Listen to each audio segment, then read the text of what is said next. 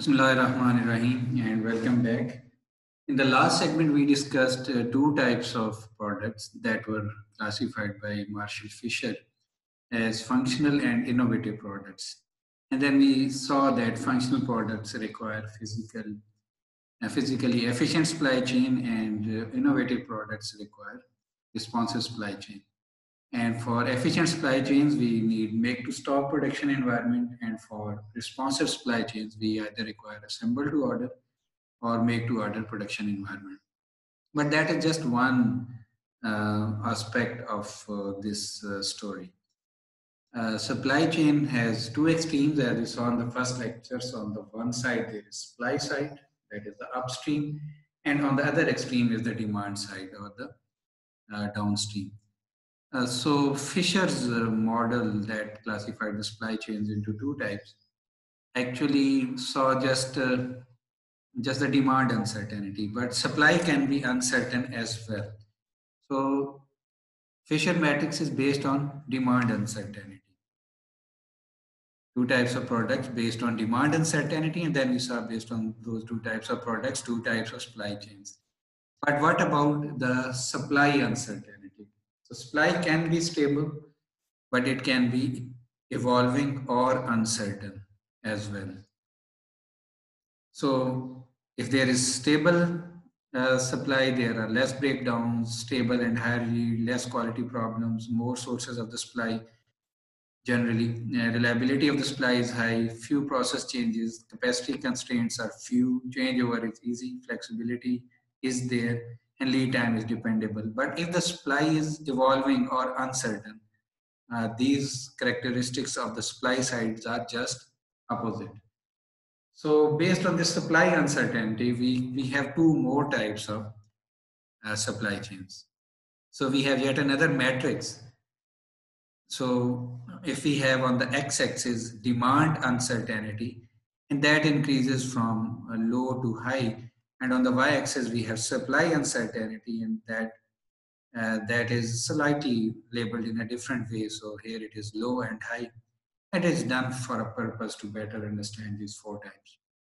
So if demand uncertainty is low, that is demand is certain, and supply is also certain. So we have what we have seen is efficient supply chain.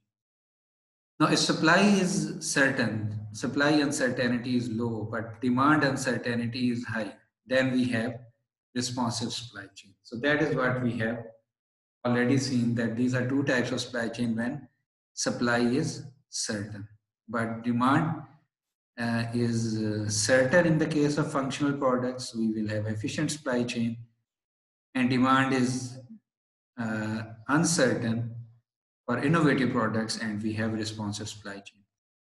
But if demand is certain, demand uncertainty is low, and supply uncertainty is high, we have another type of supply chain, that is a risk hedging supply chain. A risk hedging because there is a risk of supply. And if both demand and supply are uncertain, we have agile supply chains. So these are two more types of supply chains based on supply uncertainty. And if demand is certain but the supply is uncertain, we have risk hedging supply chains. And if both demand and supply are uncertain, we have agile supply chains. So let's take a few examples. I would rather encourage you to pause the video and think of some examples for each types of supply chain. So think of some examples of the products that require each type of supply chain. So in the first cell, we have efficient supply chains for functional products. Demand is certain, supply is also certain, both uncertainties are low. So we have grocery products, basic apparel, food, oil and gas, and all commodity items. They require physically efficient supply chains because they are functional products.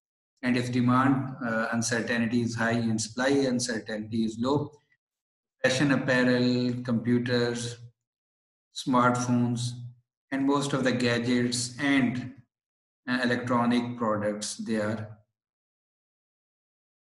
innovative products, so they require responsive supply chain.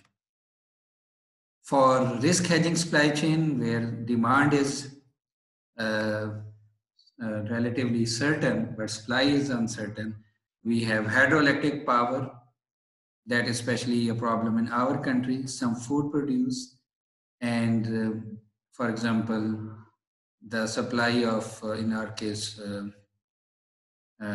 soy gas during especially uh, winter season. So these are examples of products and services where demand is known but supply is uncertain.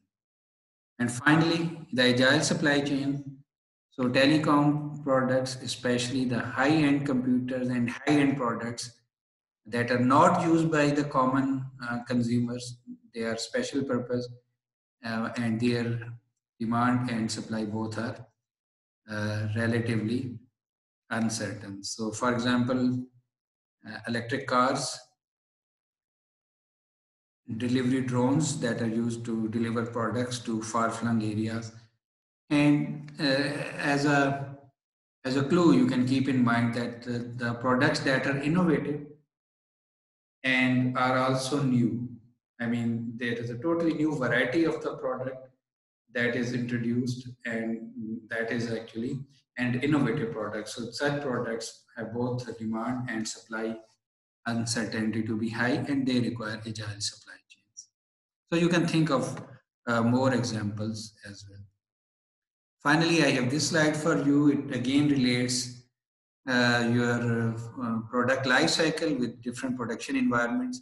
So during the introduction phase, you are actually using either engineer to order or make to order production system.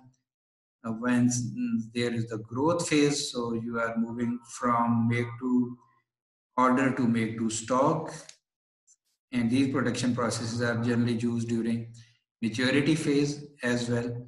And during decline, again, you move to make to order or assemble to order. But I would recommend you to further think on this slide and try uh, to get some insight out of it. So these were the four types of supply chains based on demand and supply uncertainty. These were four types of supply chains. So I hope the concept is